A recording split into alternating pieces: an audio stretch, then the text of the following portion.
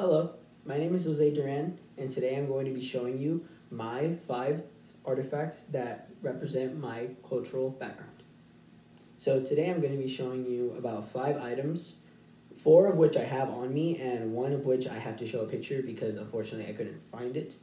So let's get into it. So first, I am wearing a silver cross, here I'll show you. A cross necklace given to me by my great-grandfather.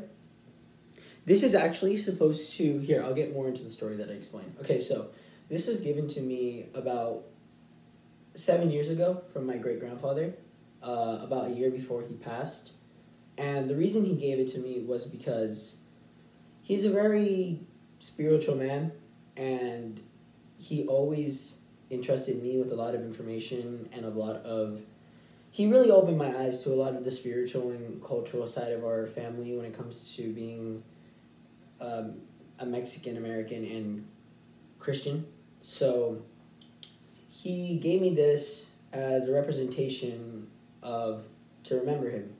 And this also has a cross, which is also another artifact because this is showing one part of it, but there's another part that I have, which here, I'll just show you a picture right now.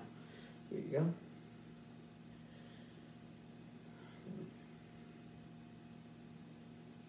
This is the second part of the cross, or of this chain. This is supposed to be what goes. Oh, I don't know if you guys can see that. I'm so sorry. Here you go. There you go. That's better.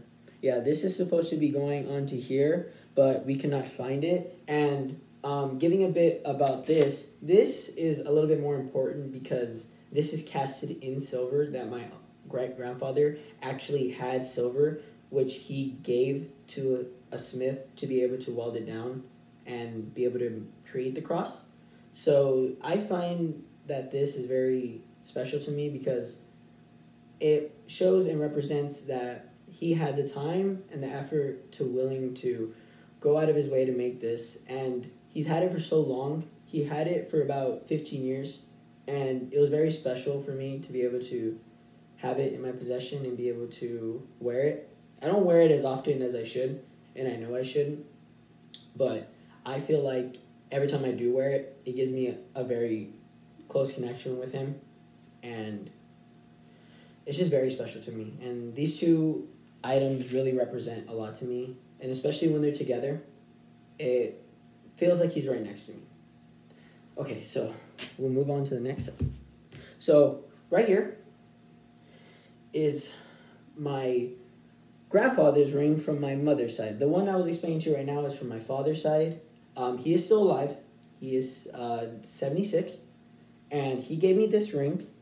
It's just a regular black ring with a single black stone in there. I don't know if the stone is actually anything or if it's just in there. But the reason why I wanted to show this also is because this is something I've been wearing every single day since he's given it to me in 2017.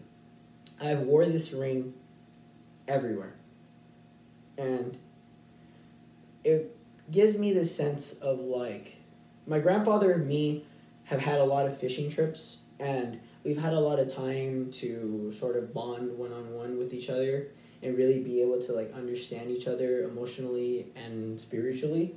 And me and my grandfather opened up about a lot. We've had a lot of problems in our lives, and I feel like once he gave this to me, it was giving me that sense of security, that I have someone I can come to, because for a lot of my life, my parents have been very busy and have never really had the time to really talk to me about sort of my feelings and sort of how life goes, if you know what I mean, as sort of like the bumpy roads, because they were sort of put into this life, you know what I mean? They came here at a young age, and they're sort of thrown into it. And I kind of understand from my grandfather's side that he did have struggles as well, but he really did enlighten me to be able to hone in on my spiritual self and be able to come together and really be able to keep myself together during really, really bad times in my family. And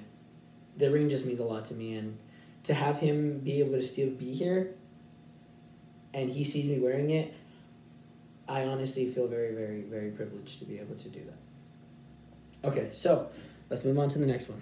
Okay, so this little thing has quite a bit of story to it. So, in my family, when you turn about 5 years old, we have this tradition where we have a toy box that is filled with about 5 different toys, and each one is made of different materials. So one is made of wood, which is the train. Another one made of silver, which is literally just a rattle.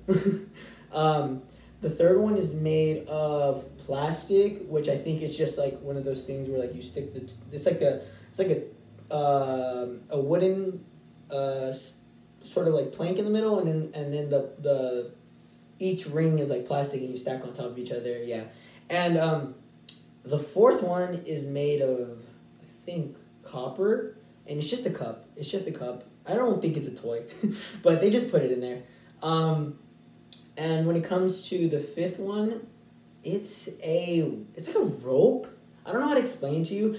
The thing is, I couldn't bring because if not, I would have just brought those items because in our family, being able to play with those toys is sort of like you're reaching a point of your life where they want you to experience everything, if you know what I mean. So when they have us play with these, not every single one of the toys is the same. Every toy is different.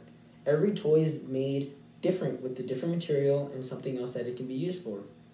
So what my family does this for is because it shows us that it doesn't matter what we're given in life. It doesn't matter if we're given a wooden spoon or a roll of duct tape or a rope.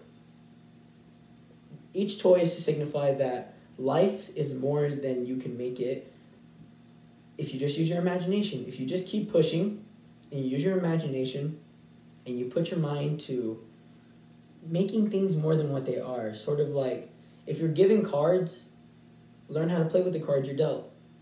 And with this key, it opens up sort of like the world to you in my family when you get to a certain age, and it gives you the ability to understand how unfair the world is and how sometimes you just got to make the best of it. For my last artifact, this will be a gem necklace given to me by my grandmother. So the significance of this necklace is she was given the gem when she was 23 years old, and she formed it actually into a necklace when she said she was in her 30s. She doesn't know exactly when she made it, but the reason she gave it to me was because my grandfather passed away in 2018, at the beginning of 2018, right after New Year's. And when my parents went to Missouri, because that's where they live at, to be able to be there for the funeral, my grandmother gave my father this necklace and told my father to give it to me. And when I was on the phone with her and she was trying to explain to me sort of the significance of why she thought about making this, was because she said that she could feel my grandfather's energy in this little stone, and